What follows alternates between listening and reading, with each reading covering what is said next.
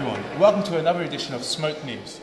We've got tons in store for you today, including details of a very special new event coming your way very soon from the one and only Smoke TV. Kicking things off, last Thursday, university professors went on strike, causing classes to be cancelled across the UK.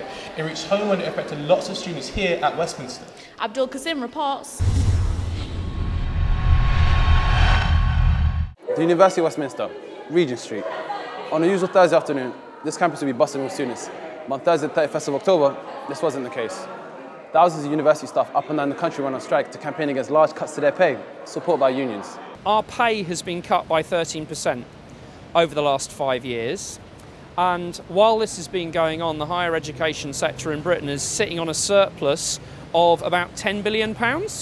My colleagues are here with me today. We're doing joint action, UCU and Unison, and we also have some support from some students here at Regent. I came here to support lecturers and academic staff because I think it's really unfair that their workload keeps increasing and increasing while their salaries are going down. The senior managers have been awarding themselves pay rises over the last few years, whereas lecturers have had their pay cut by 13%. And so we're asking our Vice-Chancellor, Geoffrey Petts, to speak to the group that arranges pay and to ask them to give us a decent pay for the work that we do.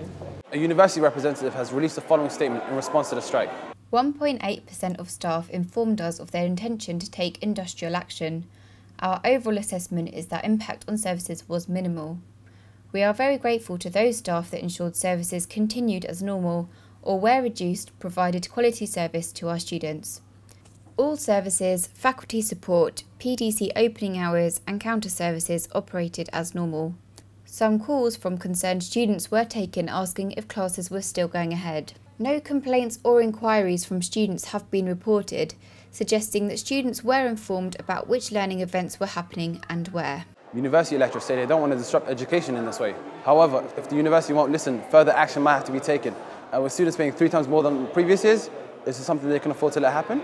Students are eventually going to be taught by a bunch of lecturers who are underpaid, undervalued, exhausted, overworked, going off sick, not able to get their work done in time, and this is going to have a real knock-on effect for students. And I think students need to bear this in mind. This strike may not seem like it means anything to them, but actually it does. Because if the lecturers don't win this strike and support staff don't win this strike, it's going to have a very, very serious effect on student experience as the years go on. Just the people that were in university a year before me, they paid £2,000 to £3,000 per year. I'm now on £9,000.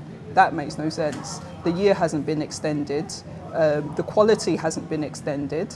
And I'm not just speaking for this university. You can speak to many people across different universities and they'll probably tell you the same thing, that the quality isn't increased, but our money's gone up, yet tutors aren't getting paid. So their quality of teaching isn't going to be any better, because they're probably thinking, why am I here? You've got to do something about the fees, you've got to do something about tutors' pay, and you've got to be more transparent about where the money's going. Lectures have now returned to normal, but it looks like this issue will need to be addressed in the near future to avoid further action. This is Kasim reporting for Smoke News.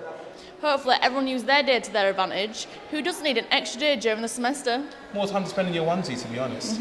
Moving on, now a major competition which has recently been launched by a brother from another mother, the QH, calling all graphic designers of Westminster. They need you, yes, you. If you think you've got what it takes to give the QH a transformation, then get your design to the email address below by the 27th of November. All entries will be judged by editor of Creative Review, Patrick Burgon, and the winner's design will be used for all editions next semester. What a good thing to have on your CV. Indeed. Now, to the Student Radio Awards. The show was held at the Indigo 2 last week, where Smoke Radio's Miri Green is running for gold. Go Smoke! Let's see how they did.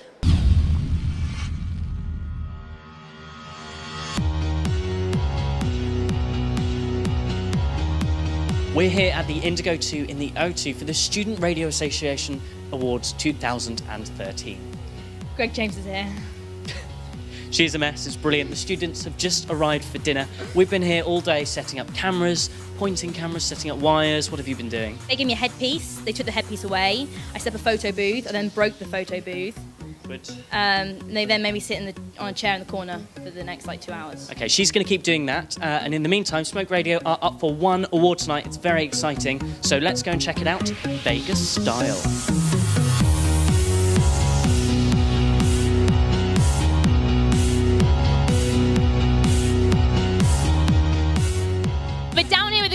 now. They're just about to nom on some food. I managed to grab Miri for a quick chat.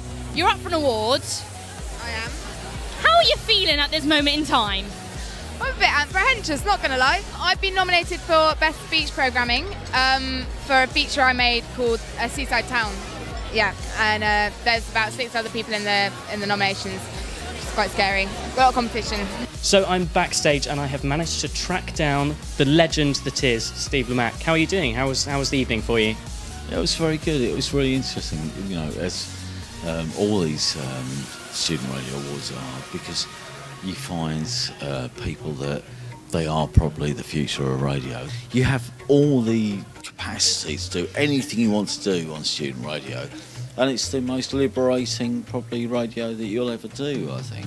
So I started out on LSR, which is Leeds Student Radio, and I produced the breakfast show there, and then I presented the breakfast show, and then I was deputy station manager there.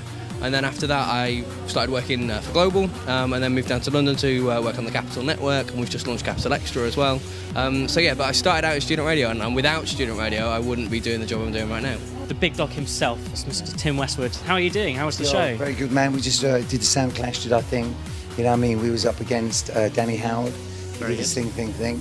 I mean, to be honest, my attitude towards it was just to have some fun. So, you know, who won, who lost doesn't really matter to me. It's just nice to be on that stage, whipping it down for the Student Radio Award. Dev from Radio 1, hello, how are you? I'm alright. A little bit merry. I'm quite merry.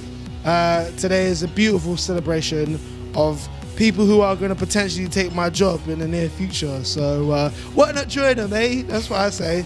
So the SRAs are all over. We're all heading home. Cabs are ready. People are jumping in them.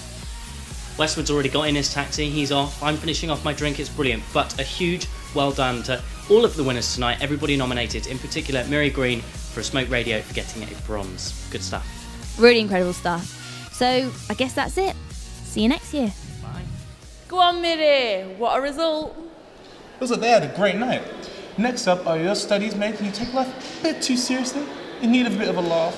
Then head on down to the Old Cinema this Thursday from 7 PM for the Rag Society's Comedy Gala. Comedy for a course. Headliner Craig Murray is one of the hottest rising talents on the comedy circuit and will be joined by a whole host of communicable Jesuses with food and drink thrown in too. Tickets are just £5 for students and proceeds will go towards the wonderful Dig Deep charity. You'd be silly to miss out. It should be a right laugh. Now, for those that didn't make it down to Smoke TV's first big debate of the semester, boy, did you miss out. Journalist Harry Fear came all the way down to London to chair the discussion on freedom of speech and the press.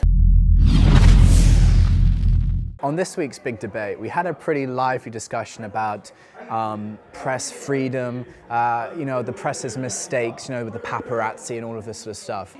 Generally, the audience accepted that the press, or parts of the press, or minority of the press, had gone too far. Generally, there was a consensus among even the panelists that there shouldn't be regulation by the government itself, and that was very important. We also learned that people have different opinions about what is a journalist and also what constitutes news in the 21st century in Britain. I mean, we talked about what is a journalist and with the social media and with the social news, how this you know, impacts the debate on press regulation. Thank you to the team for another fantastic debate. We certainly learned a lot about freedom of speech. Yes, we did. And if you missed out, don't worry, because you can catch the whole thing on Smoke TV right now.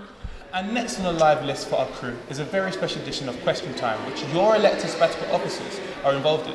The event is free to all, so bring your questions and suggestions along on Monday the 18th of November.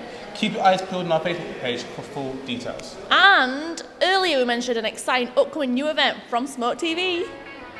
Wait, is that what I think? Is it? We're not giving anything away just yet. We'll have to keep it tuned to Smoke TV to find out what it's all about. I'm looking excited kid at Christmas. Now, it's time for my favourite part of the show. Michael, what's in store today?